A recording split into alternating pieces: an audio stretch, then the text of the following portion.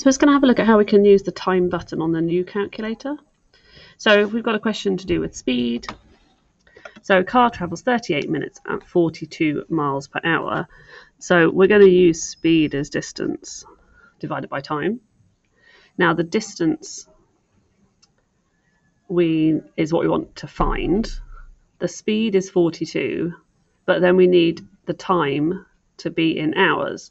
So if we rewrite it as distance equals speed times time. So our speed is 42 miles per hour.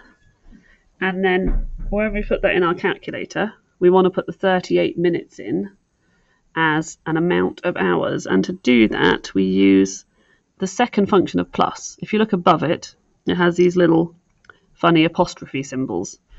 So to put in 38 minutes, we say 0, and then we press shift and the time button. So that tells us that it's 0 hours. 38 shift time button, so that tells us 38 minutes. And then you don't have to actually put in 0 seconds, you can just leave it like that. Now if you press execute, it will tell us that that's 0.6333 of an hour.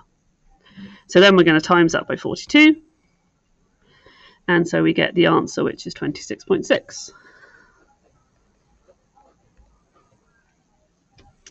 Now we can also use this if we get an answer that's in time. So if a car travels 100 kilometers at 30 kilometers per hour, how long does it take?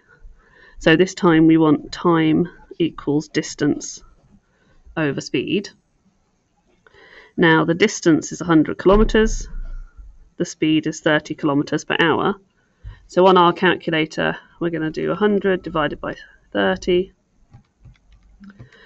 and that gives us the answer of 3.333 hours. But that isn't very helpful. So if we press format, and then the option we want is actually at the bottom of this. So if you go up, you'll get to sexagesimal, hilarious word.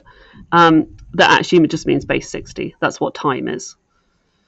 So we press execute, and then we recognize the format.